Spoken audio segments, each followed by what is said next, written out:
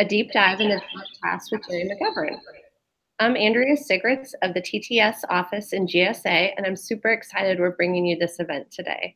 In researching this event, I realized the last time we tackled this was in 2010, so it's long overdue.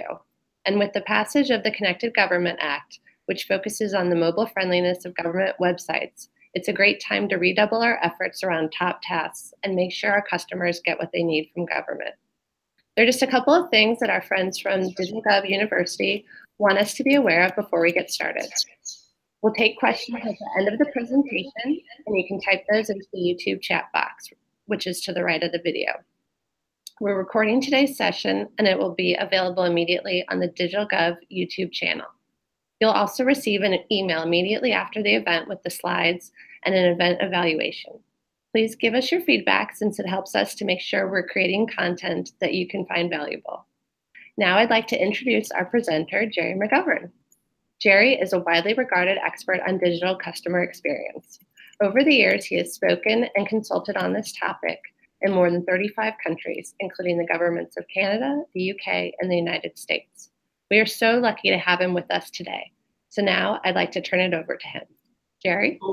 Thank you very much, Andrea. Very happy to be here. And I'm just going to share my screen, and we'll get going with the actual presentation. So are we seeing the screen, Andrea? Yes. Okay, good stuff. So a deep dive into top tasks. What is a driver of whether it's citizen experience or customer experience over the last 20 years? What have really the top organizations and governments focused on?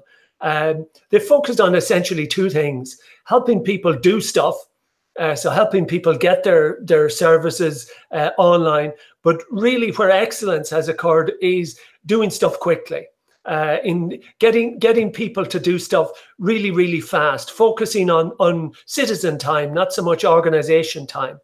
And there's a lot of studies out there that have analyzed how people behave in an online environment.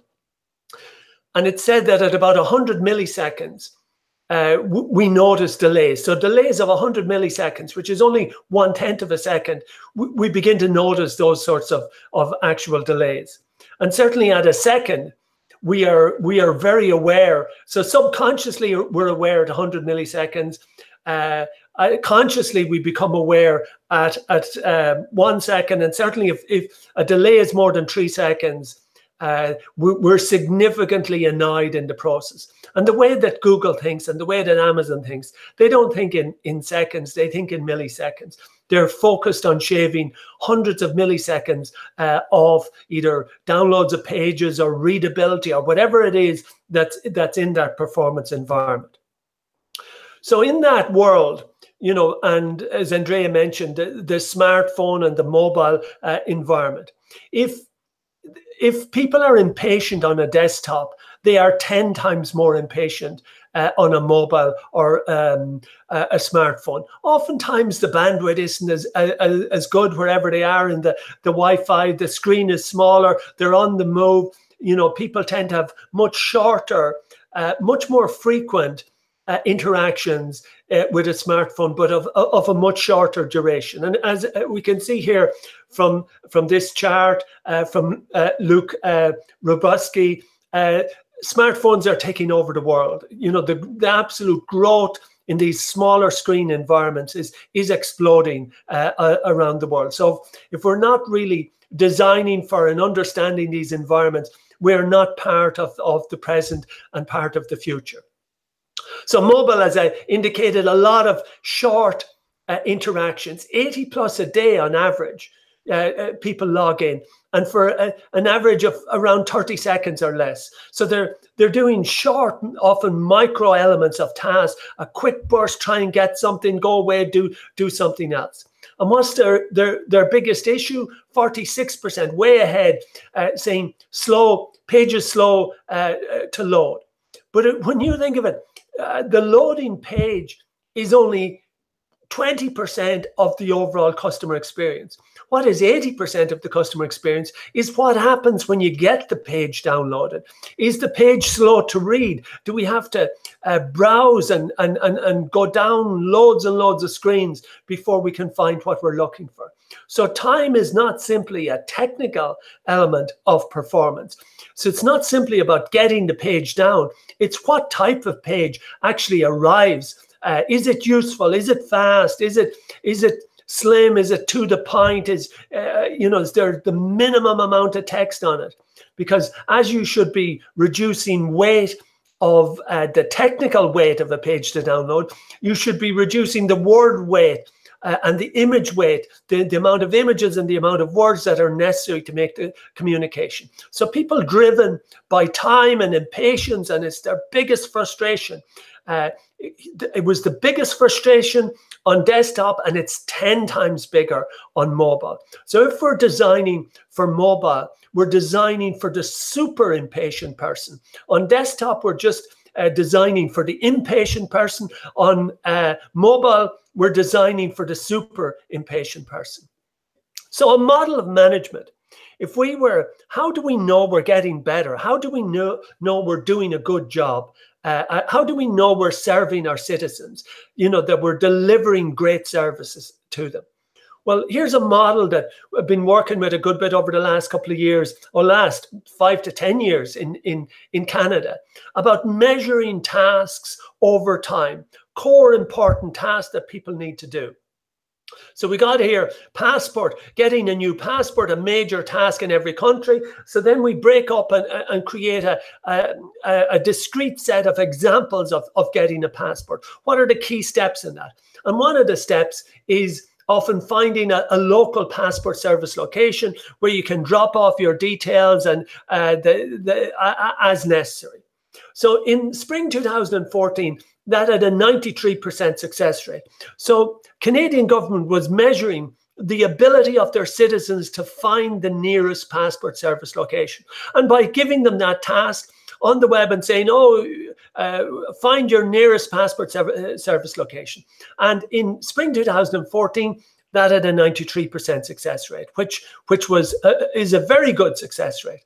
But by summer 2015, it had dropped to a 53% success rate. So they're measuring the same task over time, find a passport service location. And this is a key element of managing these environments, that you measure the same task over time. And then you can know if your environment is getting better or not, if it's easier or not for the customer. So something went wrong here. What went wrong? Well, we'll find out in a minute. But whatever went wrong was fixed. And then by spring 2016, it went up to basically 100% success rate again. So what actually happened? Well, the failure rate was caused by them adding this interactive map, which senior management thought was really cool because this shows how many passport service locations we have all over Canada. Isn't that wonderful? That's great. And look at all the red and the blues and the pins, and it looks really cool. But people were confused by it. All they wanted was their local passport service location. I mean, you're not going to be in Quebec and say, oh, look, there's this passport service location in Vancouver. I think I'll drive for 3 weeks to get to that place. Or maybe I'll hitch a ride with the Ice Road truckers and go to Jackknife and leave in my passport stuff up there. People aren't lucky. They're not interested in that. What the solution was basically a search box, not a cool interactive map, just a basic search box, which allowed you put in your zip code or put in the local town, and bang, you got what you needed for, you got just one address that told you, here's your nearest passport service location. This is what happens when you're measuring the task over time. You know if you're getting better or not. How do you know your services are improving, whether that's on mobile or on desktop in the environment? It's a crucial question. And one of the ways to do it is to consistently measure the same tasks over time.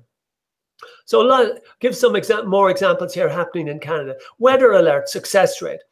Went from 25% in one stage up to 75% success. So they were measuring the same.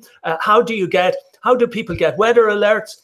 And one of the key impacts on this, and this was in a mobile tested environment, is that this was the original one, severe thunderstorm watch in effect. So to get the full alert, people were supposed to click on this, but they didn't think it was a link. And when they just added underline and a little bit details added, it went from 25% to 75%. Sometimes it's a very small change that drives a very significant improvement in the environment. But because they were measuring the same task over time, they could do stuff, see if it was working, make changes, measure again and say, oh, that worked. And sometimes it's simple changes can drive big positive effects within the environment. So hourly forecasts. Only 19% of people on mobile were able to get the appropriate hourly focus. After the changes, it went up to 94%. So why was that?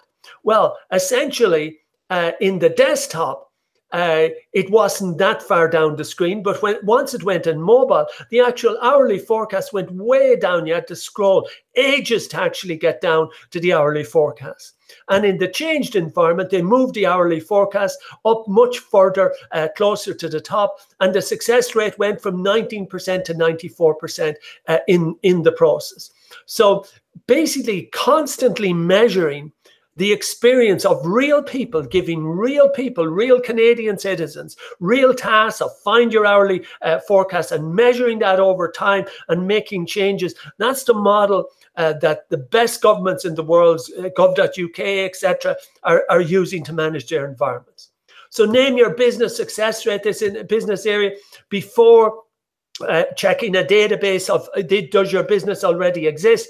It was only 55% success rate. After, it was 94% success rate. So what happened?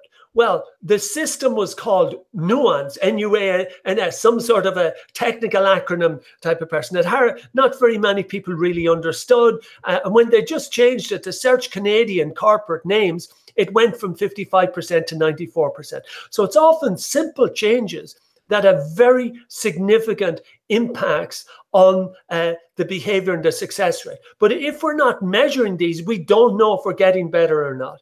So in a top quality environment, we are constantly measuring the actual behavior of real customers trying to do real tasks on our websites. The data and analytics is simply not enough if you want to deliver quality. If you're managing in Amazon or Netflix or whatever, they do not simply depend on their data and analytics. They combine it with observational based data of real people, whether it's in A/B testing or in monitored and controlled and precisely run usability tests of measuring the same stuff over time to see are the changes they're making creating an impact. And of course, this is the culture that has driven gov.uk, a culture of continuous improvement, that it's always a hypothesis. It's an alpha, it's a beta. We're always testing. We're never there. We're never done. We're always continuously improving. But how can you continuously improve if you've got 10,000 pages and you've got 2 staff? The best organizations have much less content that they manage much better, rather than being these huge storehouses or dumping grounds of content. If we're going to do this environment, if we're going to do digital well, it's a continuous improvement environment where you're constantly improving the performance of your citizens and businesses' top tasks.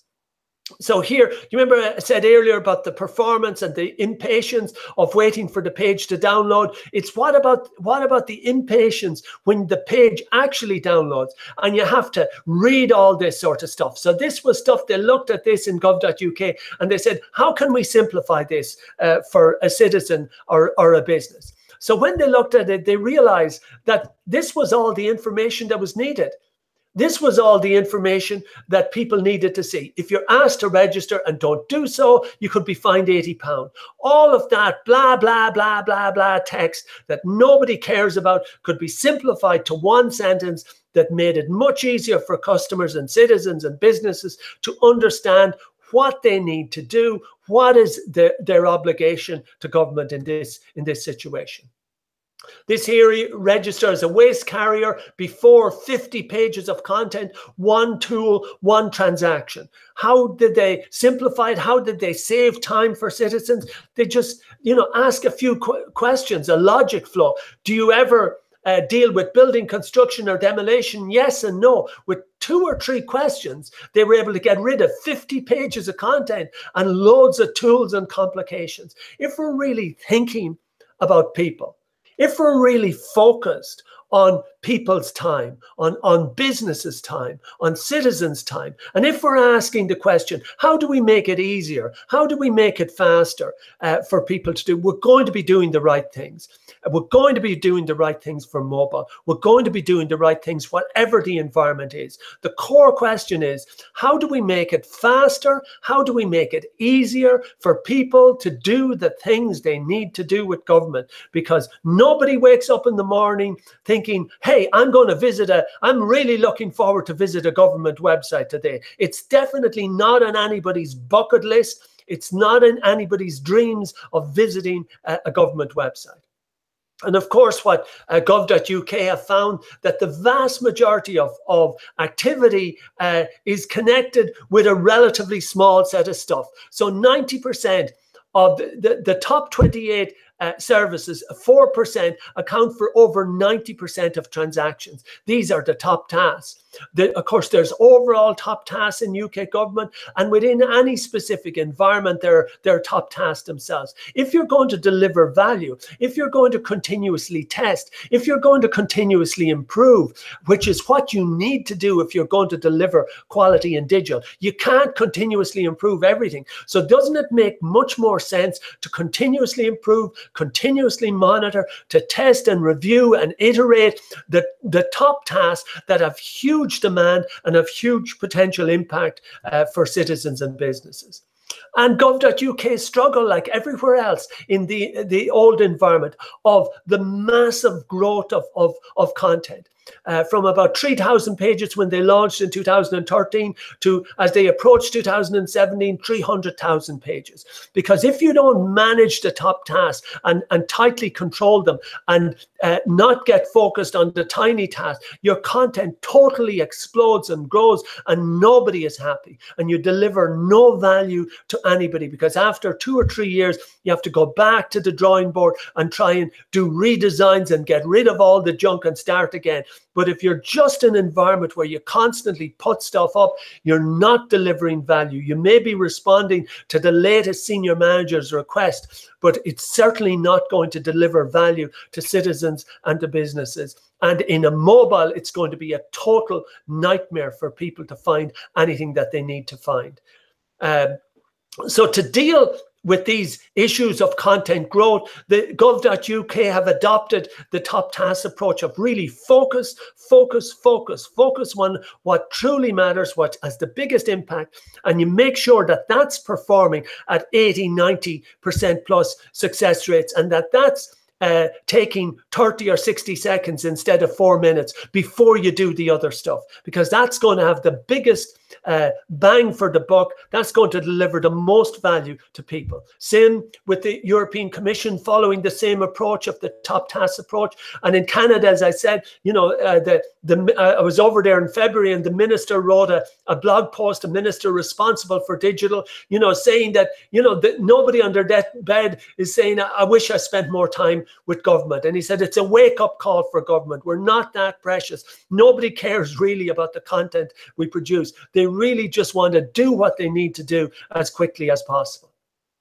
Just looking at some of the stuff that's happening in US government, some of the sites that I've been looking at. The old IRS site, on the surface, it doesn't look bad, except where do you start? There's so much navigation on this page. It's a total spaghetti junction. File your tax, multiple different environments. Then you got forms, you got hot topics. So the other topics are not so hot. It's file your tax, a hot topic. And then you got tools. What on earth is a tool? Isn't everything a tool? Is the other stuff not tools, etc.? Is apply for an EIN, etc.? Very, very confusing. Then filing. How many filing links do we have on the page? It's like, where's where's Waldo from a filing point of view? News, and then this section here, is this a hot topic, etc. And then we got social media. What does social media mean? Is somebody coming to IRS and saying, I want to watch the IRS social media? I haven't seen IRS social media in weeks. I'm so excited about looking at their Twitter account just to see what's happening. Nobody cares about your social media. You know, nobody cares about your tool. They just want to file their taxes. And this is the new environment, a vast improvement, much more clinical, much more focused on the core top task, stripping away, absolutely focusing. And there's no happy pictures of people filing their taxes either. They're not wasting people's time with a big useless image of people looking happy, because nobody's happy when they're filing their taxes or doing most of the other stuff they need to do with government. So this, some very good progress. Here we look at this vets.gov. It's not bad, but do vets need to come to this page to see pictures of themselves? Are they looking for a picture gallery? Why the pictures? Why do we need these things? It's more an internal need, guaranteed, than it is an external need of the actual vets. So you look at this page on a mobile environment, and it's just a picture, a kind of a useless picture that is of no benefit to anybody. They have to click before they can do something. However, if you actually click, the structure is great. It looks, you know, really useful. Disability, healthcare, education and training, housing assistance. Why isn't that on the page? Why aren't the top 3 things or the top 5 things that vets need to do with government immediately available? They don't need to see pictures of themselves. We need to get beyond this brochureware thinking and this that we're designing for some sort of a print environment, and start designing for digital, start designing to make the website a doable website rather than a website that is some sort of an art gallery for the organization, because it's not for the customer. It's not serving the customer. So just little tweaks, a lot of good stuff happening here. But, you know, the old flaw of these big useless images put on the pages as usual. So let me look here, and here's an example of in an old school and Irish health environment, but they want to change it, the Irish Department of Health, of, you know, pictures of people and patients that is of no use to anybody. So they want to change. So what they did, we went out and we did a top task analysis. So we went out to citizens and we said, in dealing with your health, what's most important to you? So we went through a big process. I can't explain this every step of the process here, but a big process to gather all the possible tasks that people might want or need to do in relation to dealing with their health in Ireland. So overall, there was something like 74, 75 tasks. So we got citizens to vote. We got about 3,000 citizens to vote. And these were the top tasks. The yellow is the top task. So waiting times, number 1, it's a big issue in Ireland at the moment. Then number 2, mental well-being. Number 3, costs. Number 4, screening. Number 5, diagnosis, check symptoms. Emergencies, what to do. So this giving us a sense of what is it that really matters. So we had 74 tasks. How did we get these list of tasks? Well, we looked at data, we looked at analytics, we looked at other health environments like the NHS in the UK. We went out and interviewed doctors and nurses and patients and tried to get we looked at medical literature and journals and magazines. We really tried to understand. We weren't asking on the website what is important. We said, no, in dealing with your health, we tried to understand the area of health, because the difference between digital and physical is constantly dissipating. It's digital and physical are the same spaces in this day and age. And people want to deal with their health, not to deal with their health on digital or deal with their health on physical. They want to deal with their health. They want to manage their health or find out if they've got challenges or check their symptoms or whatever. So we found that these 7 tasks had as much of the vote as the bottom 39 tasks. So the 75 tasks everybody thought was really important, but again, top tasks emerged in the process. So when you do this sort of analysis, and you also ask category questions, and the category questions is, you know, what age is you, or what's your gender, etc. So when you give them this big long list of tasks and you ask them to vote on it, and then you combine that with category questions, you can do very interesting analysis. And that will inform your digital strategy, because if you don't know your customers, how can you have a digital strategy? How can you create great customer experience if you don't know what they want to experience, if you don't know what it is that they want to try and do? So here we can see that actually yellow are the top tasks. So we see there's a lot of similarity in tasks from 18 to 64, but in 65 and over, there's a bit of, there's some good overlap, but there's certainly a difference, right? And in 17 and younger, there's certainly a difference as well. So if we look across here, we see check symptoms. Oh, it begins to decline over time. For 65 and over, it's very low. Why is that?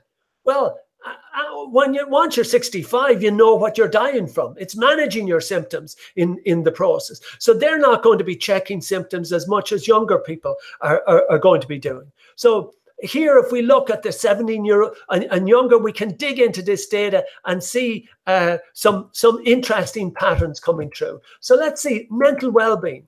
This was an interesting thing we discovered.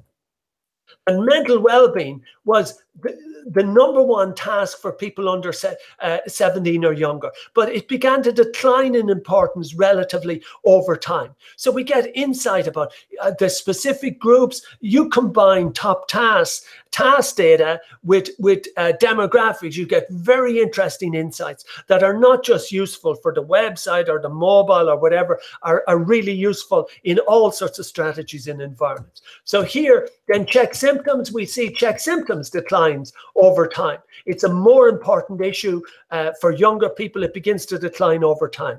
And actually, we did the same study in the UK 10 years earlier for the NHS, the National Health Service in the UK, and we see the relatively same pattern occurring, that check symptoms, it's not quite as downward a graph, but basically it declines over time as you get older in the process. Here, then looking at the older age group, 65 to 74, what are some reverse patterns, so to speak? What gets more important over time? How to use the health service by age. Less important to people who are younger, but begins to jump once you get over 55 to 64. How to use the health service. So if you were directed marketing or promotion in these areas, it's much more useful, or how-to pages towards older people than towards younger people, because younger people feel more empowered. They're going to use Google, etc. in the process. And remember, they didn't. The older people didn't have check symptoms as a major task, but seriousness of a condition really increases as you get older. So you're getting insight. If you understand the tasks people want to do, you really have a strong insight into how to design for them, how to give them a great actual experience. This is an unusual one. This is exercise, and this is a kind of a U shape. And basically what we see is it's important for younger people, and then it begins to decline in importance as people get slightly older and move into their middle ages, and then it begins to get important again as they get older again in the process. These sorts of insights, once you combine the category-based questions and your top task data, really help you understand what sort of content is needed, what do we create, what do we not need to create in the actual process. Here, a little look at the top task we did for the European Commission. So out of this we had 107,000 voters in this. It was absolutely massive. It was done in 28 countries in 24 languages. So very, very complicated environment. And still across the entire European Union of some 400 million people, there were 6 tasks that really mattered. Law, research and innovation, funding grants and subsidies, education and training, EU strategy, and environmental protection. These were the core tasks that really mattered to people. And we could show that even across all the countries. So remember, yellow and green are the top 50%. They're the top task family. So you look across this environment and you say, hey, we can have a common structure in every country because the same top tasks are appearing in every country that we look across. Okay, there's a little bit of a difference in Luxembourg, but you know, aside from that, there's amazing conformity. So it'll either tell us there's differences within an environment, or else there's a lot of conformity and we can create a similar structure and it'll work in every country.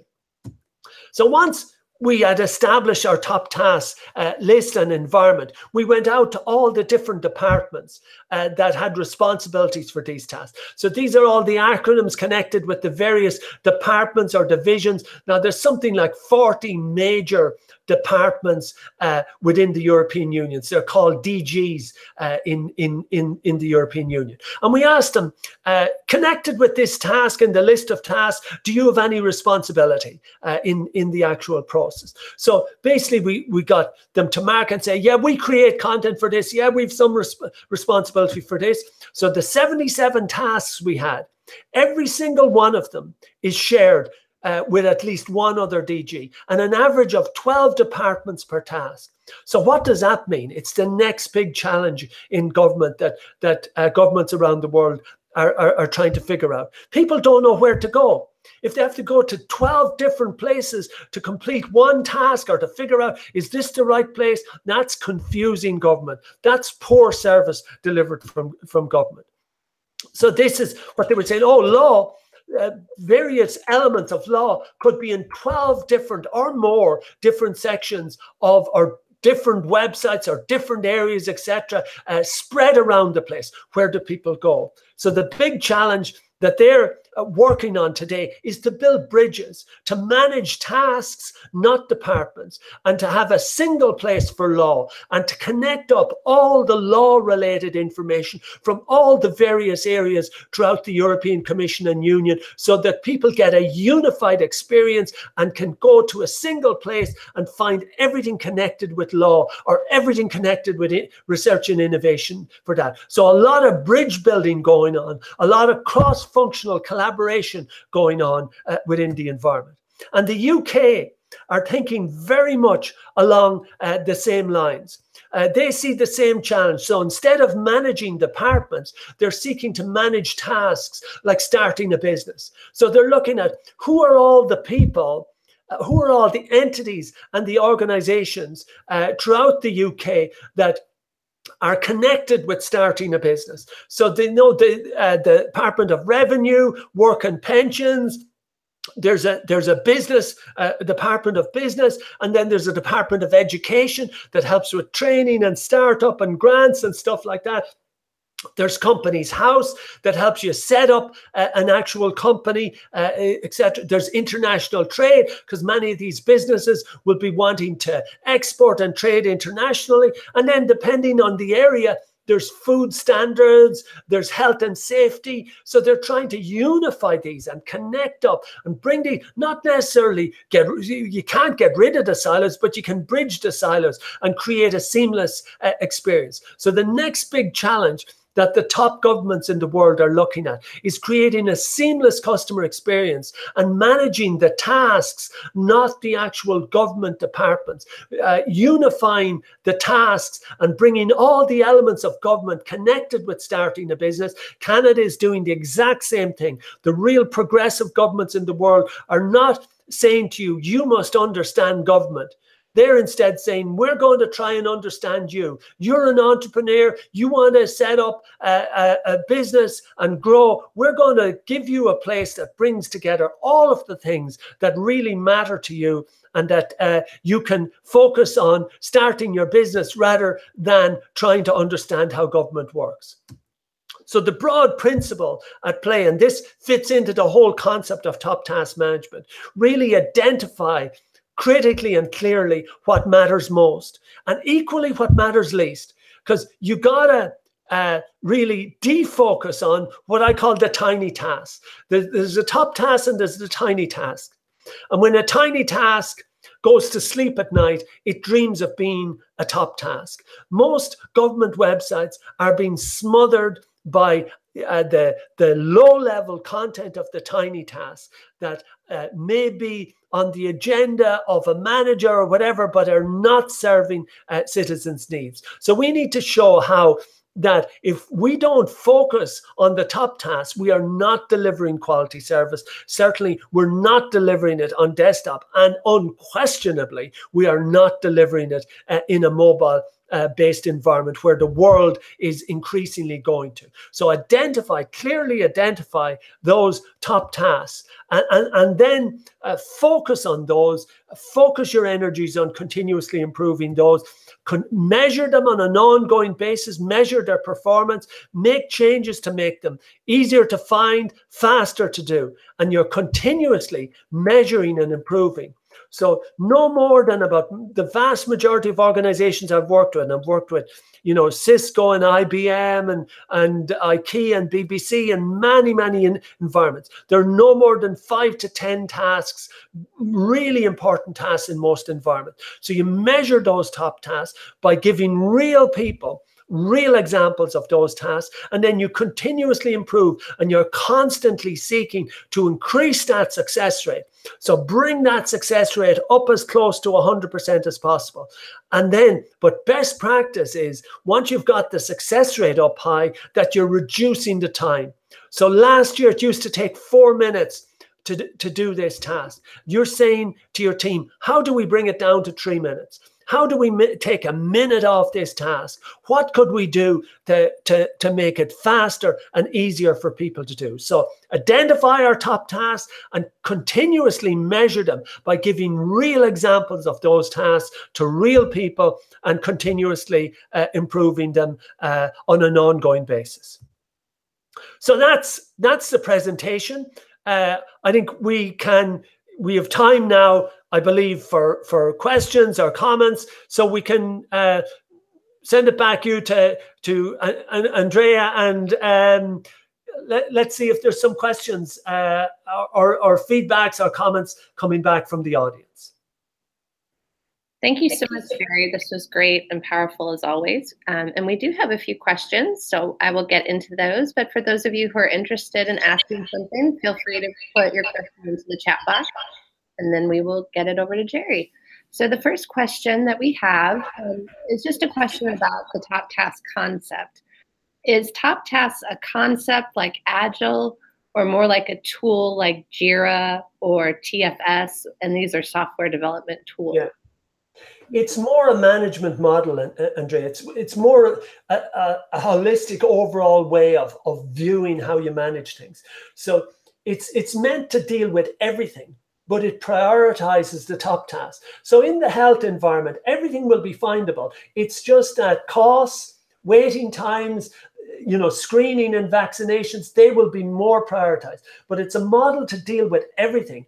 One of the big mistakes that happens is that people just create a little section on their homepage and say, these are the top tasks. You might as well not do that at all. That's like the old IRS website saying hot topics or whatever in the process. It's an overall approach to managing your environment, where you prioritize what is the highest value and highest demand, and that's particularly relevant, as we said, in a mobile environment where people are even more impatient. But it's a management model. How do you measure success?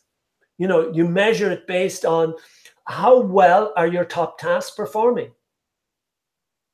Great, thank you. And we just got in a question, so I'm going to skip down, but I'll come back to another question we had. And the last question we just received was, what's the best way to identify top tasks?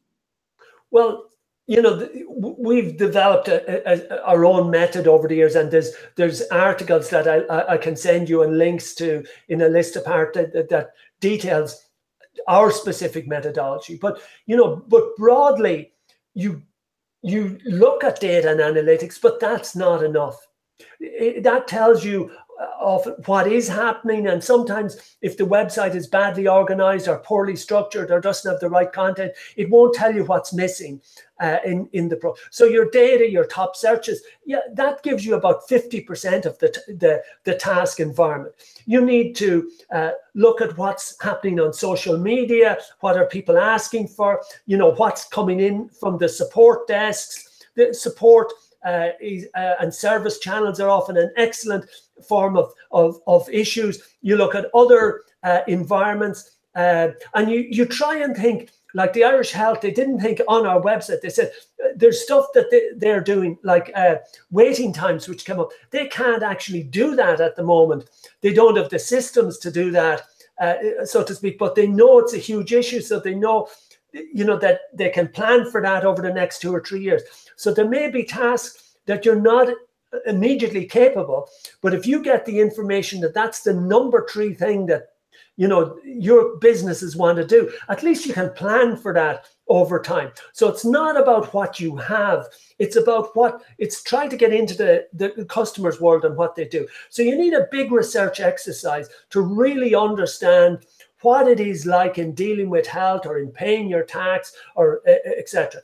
And you build together then that overall list, and essentially you ask your target audience, your customers, to vote on that, to choose the 5 most important things to do. So you need a prioritization model. However you're going to get it, you need a league table that says, here's the critical stuff, here's the top 5 to 10 critical stuff, and here's the 50 to 60 things that people are not that interested in. So there's always a hierarchy in digital. So however you do it, you need to get that league table of importance that gets signed off and accepted throughout the organization that says, yes, this is a map of the customer experience. This is what matters most to them. This is what matters least to them. That's great. Thank you. And this earlier question, I think, dovetails right into that. They were asking, when someone's job is to create content about a program that does not represent a top audience task, what's the best way to help them put their content in front of the audience? And this person finds that to be the single biggest challenge for their clients. Yeah, it's a very big challenge, because I mean, this is why government has a challenge around the world, in that a lot of the time it's producing content that nobody wants to read, you know, or that has an extremely low demand in the process. And that's a challenge government is facing in so many countries. And it's a challenge of legitimacy, that a lot of what government produces, it almost produces to keep itself busy in the process. And we need to really revisit within the environment. So if, you know, it's not a top task. And it's funny, I never get questions about the top tasks. I always get questions about, what about the tiny tasks? I mean, nobody cares about the top tasks. No, nobody asks questions about the top tasks. That's the funny thing. Whenever I'm giving talks or if there's ever questions coming back from, it's what about the tiny tasks?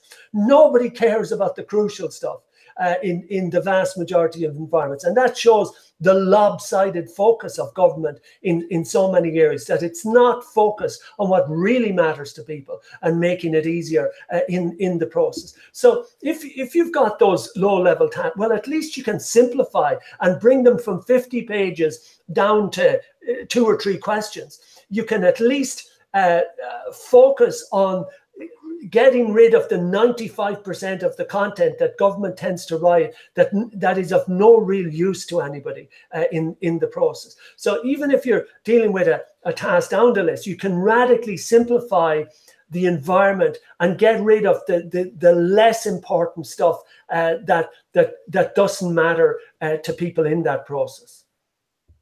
That's great. Thank you. The next question is, can you give a brief overview of the method you use to identify the top tasks in your example? You alluded to the large effort it took.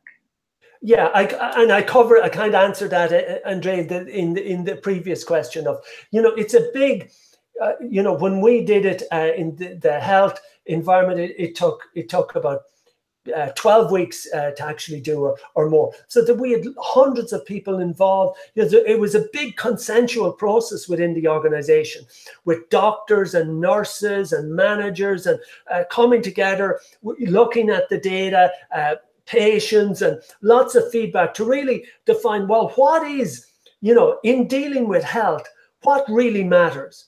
So we developed that consensually, that, so to speak, task ecosystem, when we said, okay, are these all the things that really matter? Causes and conditions, prognosis, check symptoms, what to do based on condition, where to go for help, all the stuff that might really matter in dealing with your health. So we got that agreement internally, and that was a long process. And then we went out to the citizens. We got several thousand citizens, both citizens and doctors. We got the medical professionals to vote as well, and we got this so that we could compare the two groups. And we got the data then that allowed us to move forward with evidence. There's two ways we can go ahead in this digital world. We can go ahead with evidence, and if we have evidence and says, well, this is what people want because this vote, etc. And if we do it this way, we get an 80% success rate. If we do it this way, we get a 40% success rate. We can go forward with evidence, or we can go forward with opinion. And if we go forward with opinion, we're not going to get anywhere. We're going to be the opinion of the most senior manager or whatever. And often, as I'm sure you'll know from experience, that's not often the best opinion that really understands digital. Opinion-driven digital strategies run into the mud and go through a crisis within every 2 or 3 years. Data-driven, based on actual customer experience, are much more likely to deliver value to everybody, to the department, to the citizens, to the business, to whoever's actually depending. So which way do we want to go? Do we want to go to a data-driven way, or do we want to stay in the old model of opinion? I know some people are listening to this and saying, well, they have no choice. But in some organizations, there is a choice. And if we have that opportunity for a choice, let's shift to the data-driven model based on actual evidence of the citizen and the customer experience. Great. We have another question. These are great questions, so keep coming in. So the next one says, as someone who is an implementer, not a decision maker, what can I do to get my state agency to focus on tasks strategically? Well, you could start by doing very simple measurements. It's not that expensive to measure people. We can use Google Hangouts or Skype or GoToMeeting or WebEx. Remote measurement is actually more powerful than measurement in a lab because it's less disruptive. It's less likely, you're more likely to get normal behavior. So you could create a situation like the hourly forecast and say, look, when we tested this way, only 25% of people found the hourly forecast. But when we moved it up near the top and changed its name, 94% of people. So if you can start talking the language of metrics rather than the language of content, and you do guerrilla testing or whatever, and you find a way, you gotta find a way to find the evidence that somehow shows before and after. You got to say, before it was this, and that has a number, and that represented a 50% failure rate. After we made this change, it went up to a 90% success rate. If we want to get the change, we've got to change the conversation. We won't change the conversation around, I think you should write it this way, I think you should write, because that's just opinion. And you're always going to be fighting a war of attrition if you're fighting opinion. But if you've got data that says, if we write the content this way, we've got a 40% success rate. If we write the content this way, we've got an 80% success rate. I mean, people don't want to fail, and if they question and they say, well, I don't believe your data. Well, they say, let's run a bigger test. That there is a way to measure this. So I would say, find a way to measure the actual customer experience and show where the customer has problems, go back and say, listen, if we made these changes, we believe we could reduce that failure rate very substantially. Great, that's very important. Thank you. Our next question says, what are the hardest parts for teams to grasp when doing top tasks for the first time? And they had a second question: where have you seen the top task processes go wrong? Yeah, I think often the hardest is, what is a task? Sometimes it's the most basic, that because they say, oh, a task is only, a system, but checking weather updates, that's a task. They say, oh, we've just got information. Everything, checking symptoms is a task. Reading up about prognosis of a disease, that's a task. A task is something somebody comes to do. So people are driven there. So really getting this common agreement of what are the tasks, like a task is not search, even though technically that is it, but that's a kind of a generic activity. The tasks are more, file a return, or get my refund, the refunds. They're the task. Now you might search to get those, you might navigate to get. So the tasks are not to use the navigation or use the search engine. The task is to pay my taxes, or check, do I have this disease? I've got these symptoms. What could that be? What could they be symptoms of? So building up that consensus internally about what it is. And if you don't involve a broad spectrum of your organization, you're never really going to make this successful. So where I've seen it fail a lot is where it's done within a narrow team, and then they present the results and the wider organization says, well, I wasn't involved in that. That's not, you didn't talk to me in the process. So you might get your tasks identified quickly, but you won't get the buy-in from the organization. So that you're not bringing enough people along on the journey. Most of this is actually a change management process. Like 80% you're doing your top task, 80% or 70% of your time is actually spent talking to people in your organization, talking to doctors, talking to nurses, getting them to, we're doing this and we're changing, because usually it's a change in perspective that it's a process. So not bringing enough of people on board is a major reason why it fails. Another is it's just seen as another little component of navigation. You don't really, this changes the entire website. So this is a model for the entire website. It's not just adding another little snippet, another little area in the bottom right. It's a total overhaul of every single thing that you have. So everything gets found. It's just that the tiny tasks are at level 4 or level 5 in the structure. The top tasks are at level 1. So it's a prioritization model for everything, making sure that the top tasks get on top. But if you're just going to use it to add on to the already existing structure, you might as well not use it at all, because you'll only make things even more confusing in the process. Thank you. One last question we have at the moment is, what is your opinion of the use of frequently asked questions? And phasing it out, but many of our clients love them. Well, I've never met anybody in a test that loves frequently asked questions. So if you want to, when is my refund? I mean, isn't it much better to have a link called refunds rather than frequently asked questions? I mean, how do people know? So frequently asked questions are a terrible old 1970s model of information organization. If they're so frequently asked, why aren't they in the structure?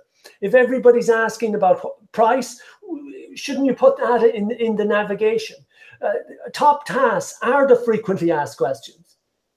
So if you're at a municipality and people want to know about the libraries, and people want to know about the schools, and people want to know about the roads, I mean, do you put them behind frequently asked questions, or do you create an architecture that says libraries, schools, roads? If these are the top things, and then you figure out the top things under.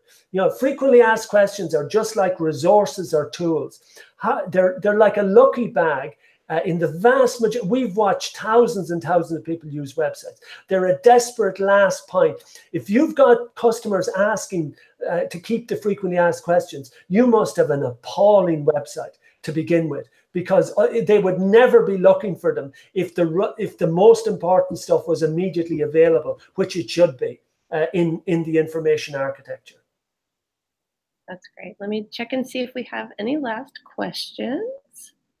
While we're giving people a minute or two to see if they have anything else they want to add. Are there any last parting thoughts for us in the Well, I think it's a, you know, things are getting better. We may look back and think in frustration, etc. But I mean, there is, you know, a general movement of improvement. And I think with these new policies towards mobile, this is a great opportunity to really focus, you know, because as I said, if it's impatient on desktop, it's 10 times more impatient in mobile. So mobile is a perfect top task. I mean, that's what the app concept is about. It's a task, it's a doable, immediately doable sort of things. So you should use mobile not to, you know, port your old website onto mobile, but use the movement towards the smartphone and mobile to really rethink a root and branch rethink of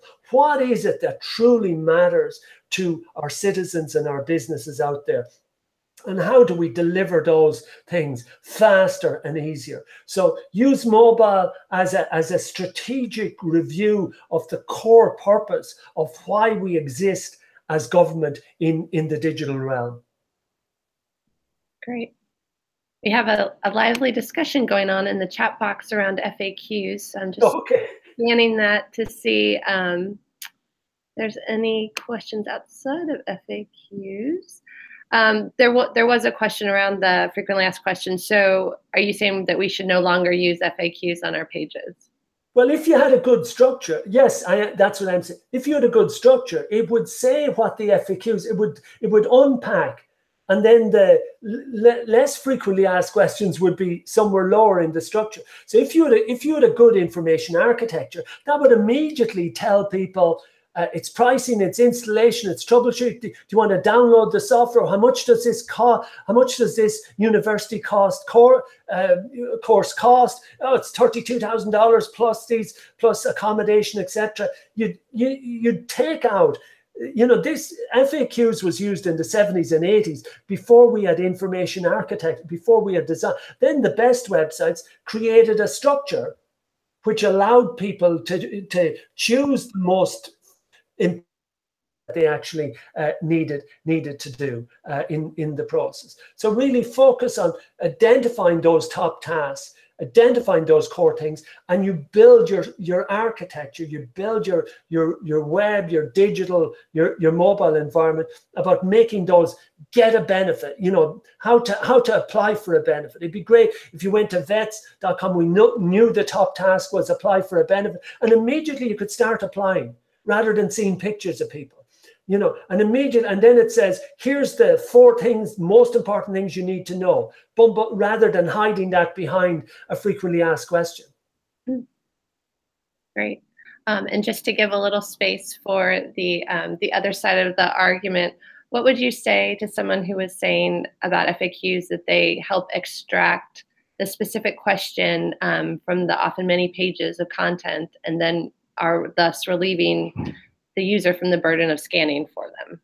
Well, actually, a question is a terrible thing to scan. Now, certainly, the idea of simplifying content, of that waste, bringing it down from 250 words to 12 words. Actually, questions are terrible for web scanning because the essence of the information is usually at the end of the question. So you're beginning, are there any blah? So questions are really bad web content because they don't have the essence. So instead of, are there any certain conditions to install this product? Why not call it installation? You can get rid of all the are there any, etc. So stripping it back even further and getting to the essence of the thing that the person wants to do is often the better way to go. But yes, if it's a question versus a 200-page PDF, that's an improvement. Yeah, but we can do so much better, than the monstrosities of the PDF land. Sure, that's an improvement on that. But getting even tighter and focused on what does the person want to do. Price, it's $32. How much does it cost? A passport renewal. You don't need to say how much does it cost to renew a passport. You just say passport renewal, $122. That's all you need. That's all the customer needs. Thank you so much, Gerry. Okay. I see we're at time, and I just want to thank everyone for joining us today and for the lively discussion in our chat box. It's been really fun to watch the questions go back and forth.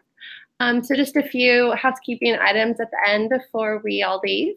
I just want to let everyone know that if you have any additional questions, feel free to send them to the DGU team and we will follow up. And also the DGU team put a link to the event evaluation in the YouTube chat box. So please take a moment and give them your feedback about today's event. And they'll also send the evaluation via email along with the slides, the video, and any other relevant resources. So Gerry, I just want to thank you again. This has been wonderful. And we hope to see you all again soon.